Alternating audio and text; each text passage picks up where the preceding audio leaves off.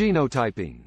Genotyping is a technique that determines the genetic variation of an individual or a population by analyzing the DNA sequences of specific regions of the genome, such as genes, SNPs, or STRs. Genotyping can be used for various purposes, such as identifying genetic diseases, predicting drug responses, tracing ancestry and kinship, and studying evolution and diversity. Genotyping can be performed by various methods, such as PCR, sequencing, microarrays, and mass spectrometry. Each method has its own advantages and disadvantages, such as accuracy, throughput, resolution, and cost.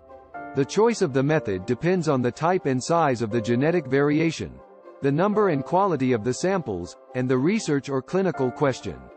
Genotyping can provide valuable information for understanding the genetic basis of phenotypes and traits, such as health, disease, behavior, and appearance.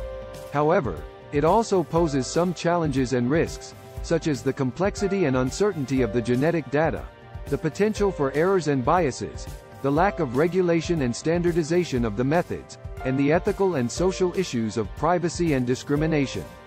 Genotyping is a powerful and useful technique that can reveal the genetic diversity and similarity of living organisms and their relationships. However, it also requires careful and responsible interpretation and application of the genetic data and results to ensure their validity, reliability, and ethics. Therefore, it is important to foster education and awareness among the users and the public to promote the benefits and to address the limitations and implications of genotyping. Thanks for watching this video. Remember to like and share our videos, and leave your comments below. We'd love to hear from you.